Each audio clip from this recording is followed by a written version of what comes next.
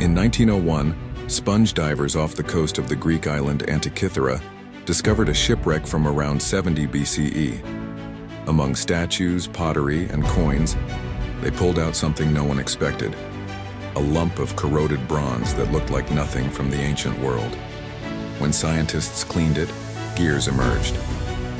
Dozens of them, intricate, interlocking, cut with precision so advanced that no other civilization would replicate this level of engineering for over 1,000 years. This object became known as the Antikythera Mechanism, the world's oldest known analog computer. It could predict eclipses, track the positions of the planets, and even follow the 4-year cycle of the ancient Olympic Games. The mystery? No other device like it has ever been found. No workshop, no blueprints, no records. Just this one impossible machine, centuries ahead of its time, discovered by accident at the bottom of the Aegean Sea.